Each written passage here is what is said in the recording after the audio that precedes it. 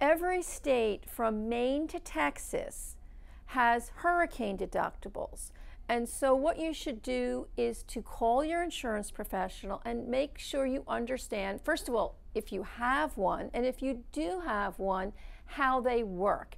And these hurricane deductibles are different from the dollar deductible that most people are familiar with, say the $500 or $1,000 deductible. Hurricane deductibles are expressed as a percentage, generally 2 to 5% of the insured value of the home, depending on the state where you live and your specific insurance company.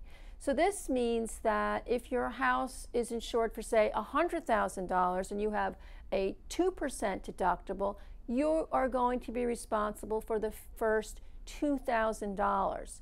You also need to understand when these deductibles can go into effect.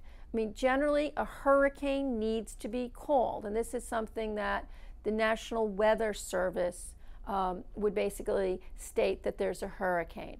But if you have questions, find out now. Talk to your insurance professional. Make sure you understand how your hurricane deductible works.